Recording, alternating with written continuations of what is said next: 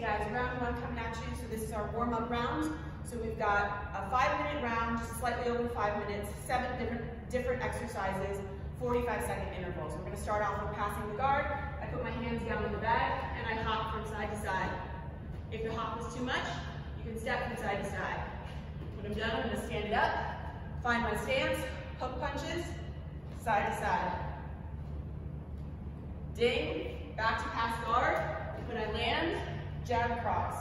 Land, jab cross. I'm switching my stance every time. Jab cross, land, jab cross. Next one, pick the bag up, shuffle knee. Handles are facing out towards you. I'm going to knee, shuffle around the bag, and knee with the opposite leg.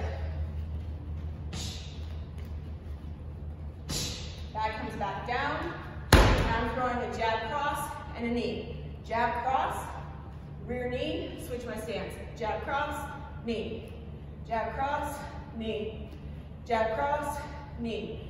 Now we're going to finish up with a little bit of dynamic stretching. Side stretch from side to side. I'm going to find this nice wide stance, sink into my heel. Moving back and forth from side to side for 45 seconds. If you want a little bit more of a stretch, you can go all the way down. Rotate your foot up. All the way down, rotate your foot up. Last thing we're going to do, front stretch. Just a nice, easy front kick up. Wherever is comfortable for you.